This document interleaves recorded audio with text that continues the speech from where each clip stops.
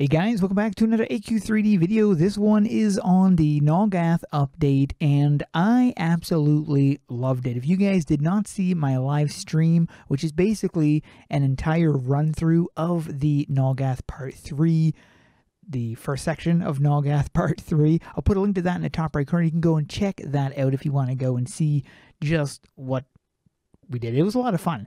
And so anyways, in order to begin that, jumping over to Battle On, and you'll be able to start the whole thing just by talking to this this individual right here. You've got the option, of course, to begin the NULGATH Part 1 and 2, and then to continue NULGATH Part 3. And this will take you to the very beginning part of it and takes you down to the wasteland. So once you've gotten to a certain section, once you've gotten along a certain ways, you will be getting access to some more stuff, and it's actually really cool. So I haven't even seen the new crafting stuff that we're going to be getting, so I will be checking that out in this one here. This is the new map. I'm going to give you right now spoilers ahead. If you have not played through the new NULGATH, you might want to before you check this out, because there will be spoilers ahead from now on.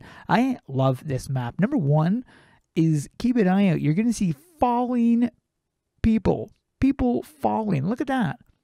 These are all people falling down. That's crazy. And this map is really breathtaking. It is absolutely insane. And actually, it is very much what I expected. Oh, I saw a... Look at that. You can see a skull right there. I didn't see that before on the live stream. It's faint, but you can see it. Wow, that is really cool. And so, anyways, yeah, a lot of work went into this map. It does give me that Oversoul vibe. And there's a lot of places you have access to afterwards. The place we're going to go is to the Bulwark of Gluttony, because this is where we've discovered a craftable thing. Now, upon killing the enemies in this area, you do get drops. Well, it's just craftables. I'll give an example.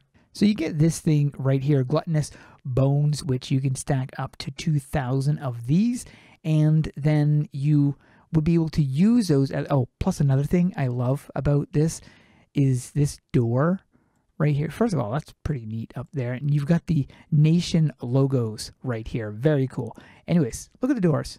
Oh, they just open up when you get close to them. Like, that is so crazy. What an awesome door. But anyways, so it's little small things like that that really add to that flavor. So I don't know exactly where the thing was. It was either there it is right there, a little sneaky little bugger right here. And in here you've got the Fiend Mage 2, and this is the stuff you can craft right here. Fiendish Mage outfit. So this is the first thing, the Fiendish Mage Staff 2. You've got the other helm, and then the shoulders with the iconic NULGATH logo.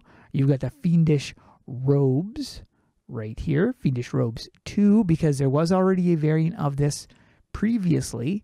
And then you've got those, and then last but not least, those right there. So that is what you can get. You can craft all of these things right here. You just need the gluttonous stuff. I'm already at 651 just after playing just through the game. I mean, just through the story. That's what I'm already at. So it shouldn't take too long to get the amount. This is level 38. If you guys were not aware, we got a new level cap along with this update. So it now goes up to level 44. So you can be doing some grinding and whatnot to get to that rank.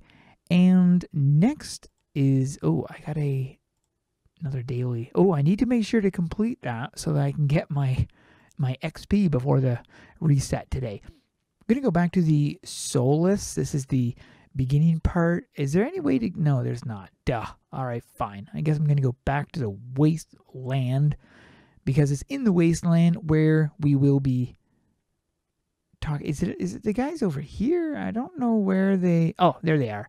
They're over on this side.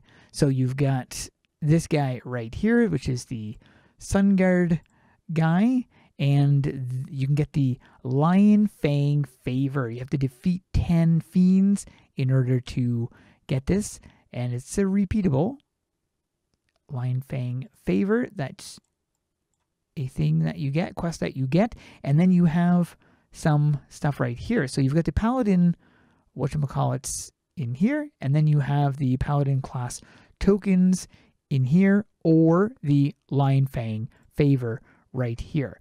As you can see, you don't need very many Lion Fang favors. So you actually have two options, two ways of obtaining this stuff here. These are the stats of them, and this is what they, well, essentially, just to show you what they look like, it's what this guy's wearing. That's what this armor set is. That's actually really cool. Look at those shoulders. Those are gorgeous. And the armor right here, that's the armor, which is also very nice. The Lion Fang Paladin armor. You've got the cape right here. Very nice cape. Actually goes really good with this outfit.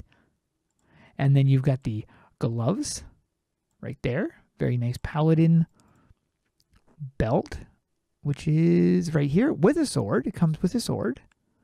That's pretty cool. And then last but not least, the boots. And you need the Lion Fang stuff in order, Lion Fang Favor, in order to get it here. However, down here, you have another option.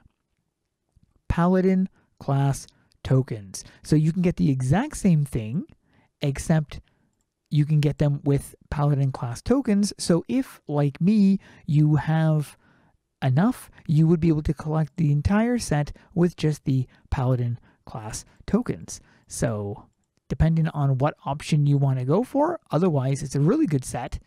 And yeah, that is what has come with this update. Now there are some bugs that have occurred, and there is a fix that they did, a small fix for it, but they will be making sure that the fix goes out tomorrow. Depends on when you're watching this.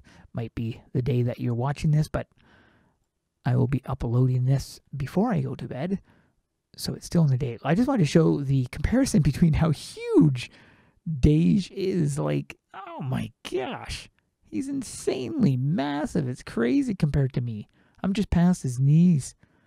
So anyways, yeah, the update had a lot of really cool stuff, a lot of monsters in there, and the only thing I was kind of disappointed about was there didn't really seem to be any item drops. So this might have changed. Maybe there are item drops, but they're just lower item drops, which I'd be fine with as long as we know that there are some kind of drops in there. Otherwise, it kind of makes it the bosses, you just kill the bosses and that's it, you move on.